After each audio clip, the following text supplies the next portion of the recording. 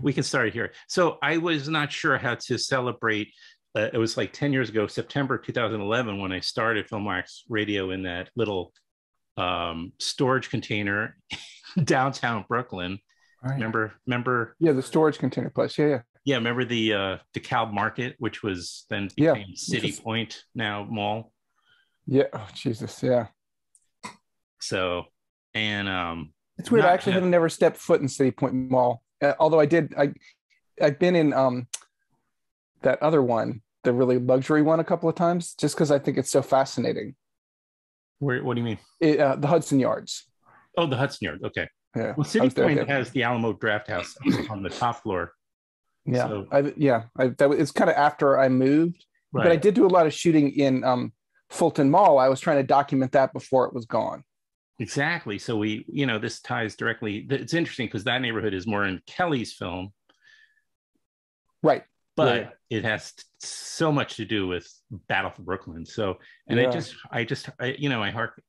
all makes me think of that period back when we first met. And it was so much a part of our lives. Well, for you and Suki and right. Well, just that, like, yeah, the Battle for Brooklyn was really a canary in the coal mine of just a government decision. Oh, right. To change the shape.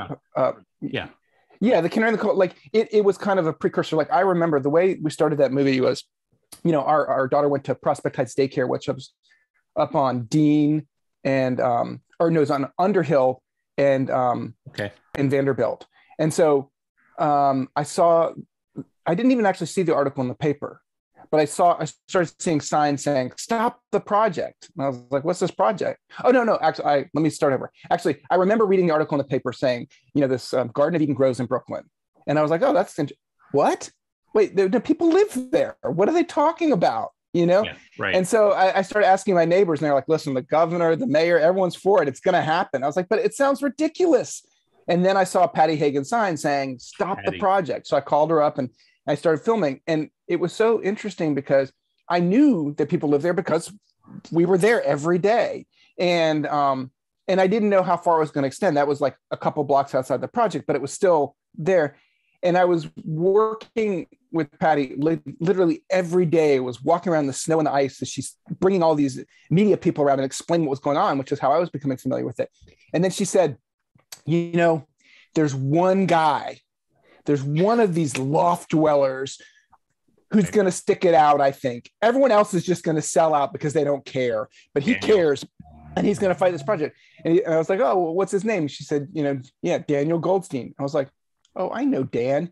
He designed I didn't know him. I lived in Maine with him for a summer, for a few weeks. And gets even weirder. He was roommates with a good friend of mine from high school, whose daughter is at Barnard and who I ran into when he was dropping her off the other day. So it's just incredible how the world kind of these little intersections happen throughout our lives. And that's actually one of the biggest lessons I'm trying to tell my daughter when I drop her off for college is don't shit where you eat, because all these people that you're meeting now are going to have an impact on your lives. Well, it's the same, it's the same kind of a close relationship of, be careful how you interact with people on your way up the ladder. It's the same kind of like treat people well. And also, but it's relationships and situations are on some level evergreen. And,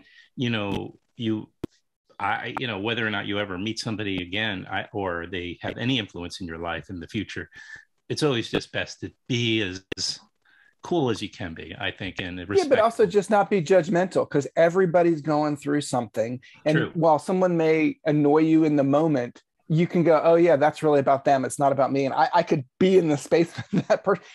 The point being is, if you just are thoughtful, you'll make a lot of friends and very few enemies. Speaking of which, our friend at the time of Battle for Brooklyn, and we ended up doing, I think, I didn't crunch the numbers before we just got on, but I think we had to have done Filmwax and RUMUR had to have done probably in partnerships like 3 or 4 screenings of Battle for Brooklyn. Yeah. I'm thinking, I remember the Brooklyn Heights when you did a retro of all your films, and I kind of was involved in some of that. And then, but there was, of course, the rough cut at in Park Slope that going even before the film was done.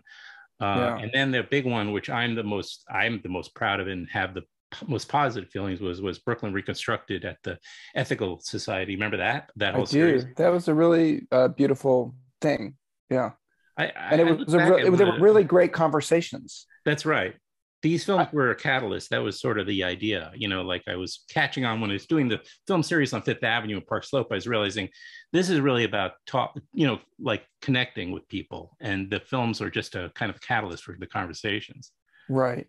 Yeah. And it kind of, it's interesting because it was an early podcast, but podcasts have become a way, especially throughout this pandemic, a way for people to connect.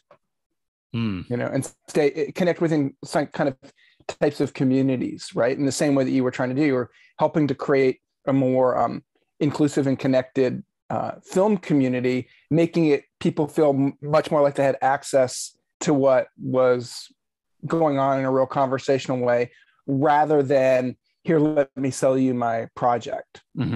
Yeah. So it was partly promotion, but also more connectivity.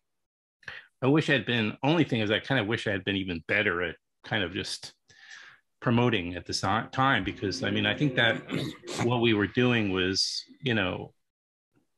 could have been part of the whole movement against the complete, decimation of Brooklyn's character and community.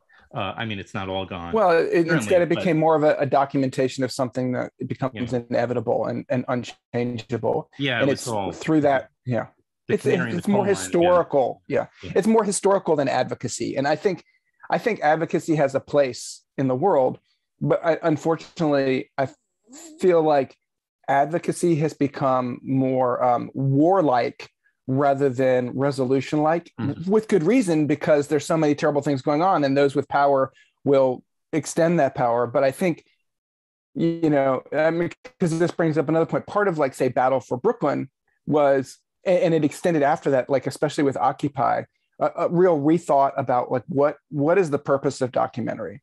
And so I came to it making documentaries or making films at all with a background, like I went to school and I got in college, I was a religious studies major. And it wasn't because I was really interested in religion. It's because by the time it was time to declare a major, I had completed the major, because I took a lot of anthropology classes and sociology classes. And those things had an impact on my understanding of what a documentary was, or even from an anthropological perspective. So like when I did the mall project, I hated the mall and I didn't really like people in the mall, but I understood that in order to make work that was relevant, it shouldn't be about what my opinions were as much as about really capturing what the essence was, I found that essence rare. And I think that's important. I still think that's important.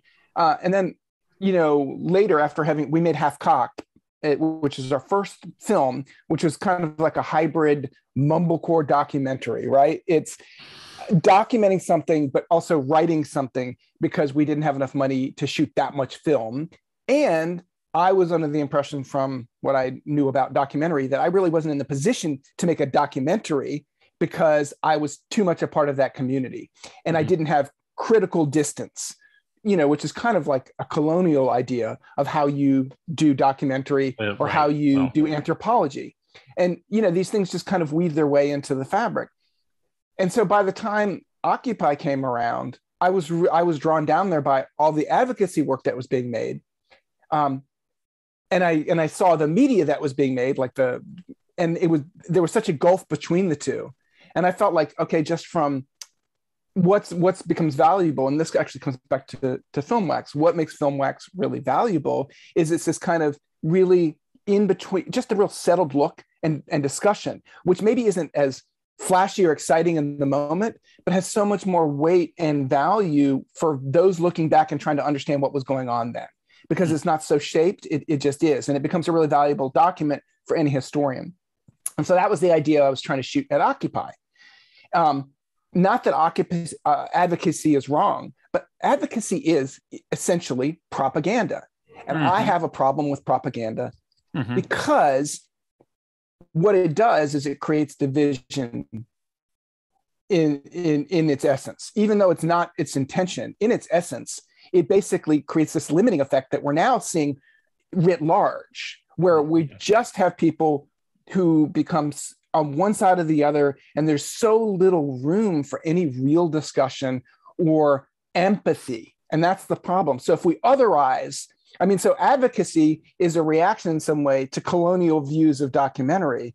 But then what happens is you have this othering effect where anybody who doesn't already agree with you is the other, and you're not even considering what they might think because they're not even worth reaching because they're lost.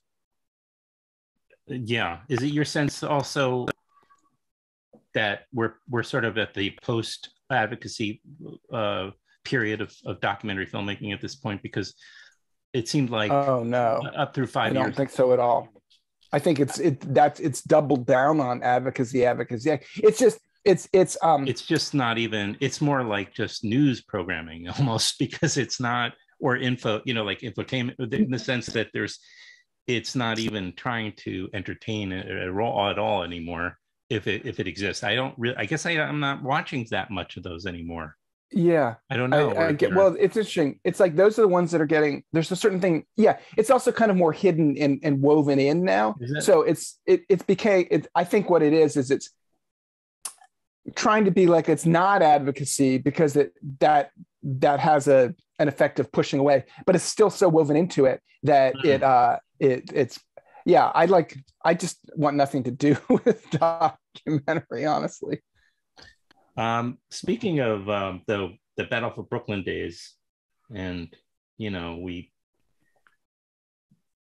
it's almost, I'm just grateful for the fact that PS11, which was our kids' grade school, and the fact that for somehow or other you and I, our families ended up sharing a nanny. Yeah. And then that led to Battle for Brooklyn, or my becoming friends with you and Suki and all that. I'm very grateful for it, and because it really, I evolved, through that period so much, and so I thank you for that. I'm gonna get teary in a minute, but well, no, I just want to jump in and say, I think that's, it was a bit of, it was difficult in some ways to start going to that school because everyone else that we knew was going, oh, that's not, you're never going to get into a good middle school. You got to leave the neighborhood, blah, blah, blah. And I found that problematic, but the truth is, right. We learned way more than our children did at that school. Oh, that's a good point. And learned more about the world and kind of the realities that are unfolding now. So none of what's unfolding is surprising. Because of that. So I'm super grateful for that whole experience. I had just been one other eye opener for me though, leading up to Battle for Brooklyn, was when I was married to Karen. We actually had lived in this apartment, which was a former or a transitioning project on Upper Fifth Avenue by the top of Central Park, and there were these two. It was an interesting sample of sociology sample, because there were these kind of two communities in one at this building. It was a building that was definitely in transition, because there were these existing families that had been there for 30, 40, 50 years in these apartments, primarily African-American or people of color. And then there was in the last 10 years before we got there, they started selling apartments at market value, as families, for one reason or another, were leaving the building. Right. And Karen and I were one of those families that had moved in, and this would have been right as we got married. So we're talking about 2001, we bought that apartment. And it was like, for me, a really eye-opening and it was an opportunity for me to evolve and to start to really understand what was going on in the city. Mm-hmm. And how to be at one point a sort of a gentrifier, but also at the other point very respectful, and to put it in context. Like, there's gentrification that's organic. I always talk about this, but that there's a natural thing that occurs in cities, and then there's what happened with downtown Brooklyn, with the Prospect Heights, Fort Greene area where the arena went up, which was not in any way, that was all planned out. That's why you mentioned the word fait accompli.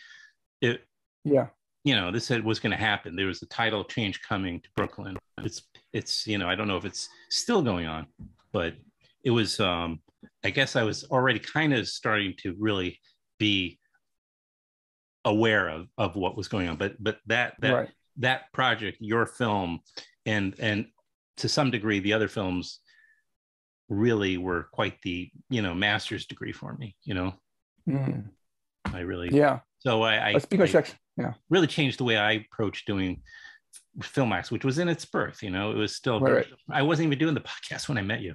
It just kind of started, but and then we met, and then and another amazing thing was developing this friendship with Tish James at the time. You guys, of course, had a much more, I barely knew her, but she came to we did, I guess, a screening at PS11 too, which PS11, that was, we're trying to do something there for fundraising for the school. And she came to that, and then she came to the Brooklyn Reconstructed conversation, were again really amazing. And now she's, it's interesting. She's a politician, right? And a very masterful politician. Very masterful, it turns out. But at the end of the day, what I remember more than anything else is these endless meetings, right? They would just go on and on and on and on, and very little was getting done. Right. And I remember coming home from one at 11:30, just exhausted from shooting for 5 hours and starving. So I go across the street to a terrible Chinese place on the corner of Myrtle and Hall, and I order, I think, just literally fried rice. Make it quick, Yeah, sure. It's an emergency. She comes in after me to get food. And I was just like, this is a person who really is just working endlessly hard. And of course is going to have to make some compromises at some point. Clearly, that will piss off everybody. Right. And at that point had really pissed off most of her constituency, who had been swayed by the propaganda of Ratner, that there was going to be these jobs and this housing. But she's looking and going, no, it's not true. And she was having to kind of fight with the people in her community who had bought the Kool-Aid and who were being paid by Ratner, right? And I have undying respect for her after all through. I mean, we filmed for 7 or 8 years, and through that process, I saw that what she had to put up with in terms of what was coming at her to attack her, and how she just, she's a really powerfully righteous person, I believe. Even if she makes certain compromises, and even if she does things politically, I think she's not self-interested. I think she really is. She has a deeper interest in well, she sees the bigger picture, finding a path. You have to. Yeah. There's no way in New York City you're not going to compromise. Right, because the democratic machine is a machine. To get to the next level, she'll probably be, a mayor or governor, in the not too long, or maybe even a national, politician at some point soon. I mean, there's no doubt, because she's. But what I'm saying is, seeing how the meat was made, mm-hmm. I still have respect for her. Whereas de Blasio, I could have told you from the beginning, was an absolute piece of shit, because people were coming to him saying, hey, did you read this community benefits agreement? And he goes, yeah, I looked at it. He goes, and he's trying to talk to him. This is his constituent saying, do you see that there's no teeth in it? He's like, oh, it's going to work out. And nothing in the community benefit agreement was actually held to. And right then you knew that he just wasn't a good person or a good politician, that he didn't really have the interest in the people in mind. He was more in line with power than with the people. And I think you have to respect what power is doing, as Tish did, but you have to try and work with power, but you can't give over your power to power, which is what Bill de Blasio did from the very beginning. What do you think? Do you think this is sort of the end of the road? He's just going to become like either corporate lawyer or or a hobbyist, or do you think he's reached the end of the? I mean, I don't know where I don't know. Where does he go now? Because he's already lost his other bids, right? So I don't know. I don't think I mean, probably he'll do some kind of lobbying work or probably whatever. But I left New York 8 years ago, so I was free of his reign. I didn't really see it. Gotcha. Well, anyway. but the difference between the two of them in that process was striking, and they were both people who represented that community that was going to be affected by the project. Was he the mayor though? When did he was the city. He was the Park Slope city council person. Oh, very good. Okay. Yeah. Okay. It was him and Brad Lander and Tish. I see. Okay. Daniel Goldstein ended up leaving New York. Yeah. Michael Galinsky and Suki Hawley ended up leaving New York. Yeah. I ended up leaving New York. Yeah. Well, always the last holdout. There's things I love about, like I said, I moved here 8 years ago, and it wasn't just because of all that. It was also like I'd been in New York for 30 years.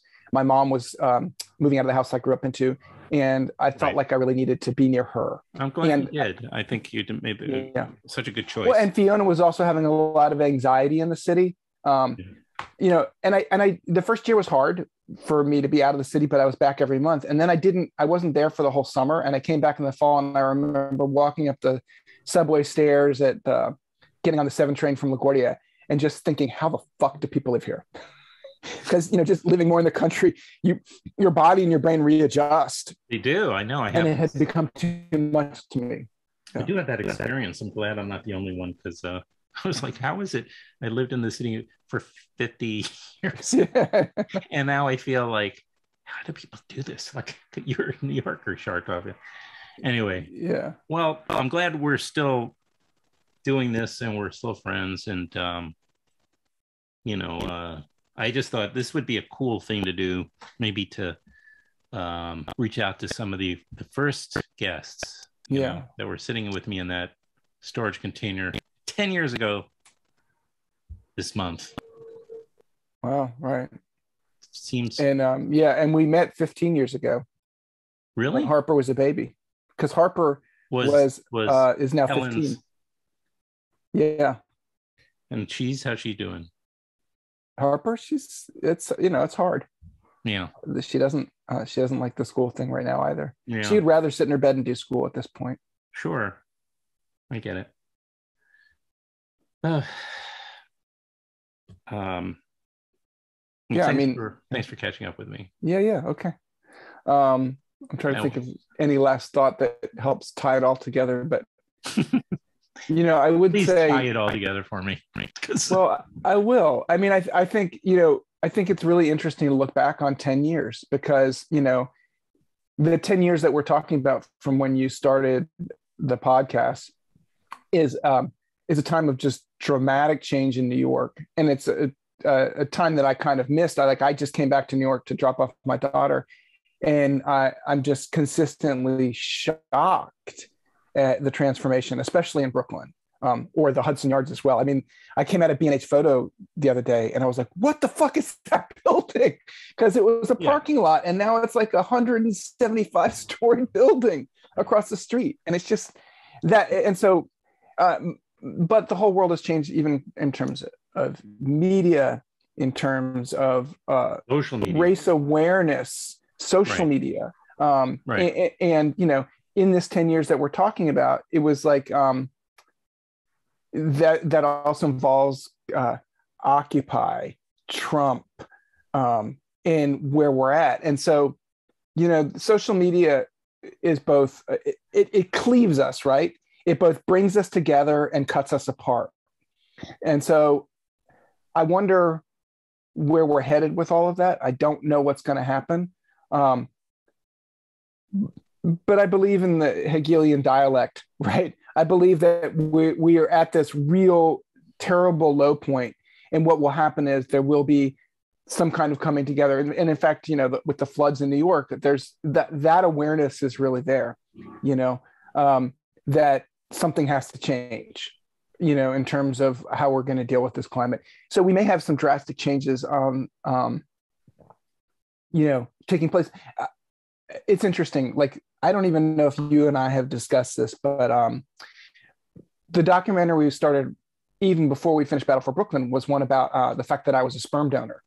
And recently I met a daughter who is now one of my best friends, and her name is Hawley, and she was getting her PhD in climate communication, and she just got it. So it's such an incredible moment for her, because she's going to be at the forefront of how we're going to help shift this world. And so something like what just happened is actually probably really exciting. And actually, it's interesting because she lives near Rutgers, and Rutgers is underwater. I mean, the highway, yeah, I mean, like central areas like where Route 1 Route 1 heading towards, there's little signs for the Jersey Turnpike just above the water line. It's like, it's crazy. So yeah, I guess all of these things are super connected. Oh, but this is what I'm going to say is part of her discussion. I watched her PhD defense, and what the real takeaway from it was, like, all the work that you do to change people's behavior around climate doesn't even touch people who are living in poverty, because they just don't have the bandwidth to make any changes. So the takeaway from it is that UBI is probably the greatest tool we have in terms of dealing with climate change, because it's going to make it possible for the greatest number of people to help make the shifts that they need to as well. So it's got to come all these different levels, but it's also probably universal healthcare and UBI will solve most of the social ills that we have. Universal basic income and universal healthcare may be expensive, but they're probably the only way out of this. That's right. I think homelessness and joblessness is far more expensive on government than the alternatives that you mentioned, and so it seems inevitable. And I'll tell you, if we're going through another surge, I just honestly don't see how there's any. You can have a revolution. I mean, there's going to be way too many people without jobs, and so it's a time just to get real practical. Yeah, and I guess kind of the idea of the American individualism is really what's going on right now. Like, people are trying to hold on to something. Joke. Yeah, right. Yeah, but it doesn't. It's not. I mean, yeah. That was never a thing. Yeah, I mean, it could be if we had a different tax policy, but it's not. Yeah. Awesome. All right. Well, it's good catching up. All right. Well, we'll do this again with the next project for sure. But in the meantime, it was good to see you. You too. I'll talk to you soon. Okay. Yeah.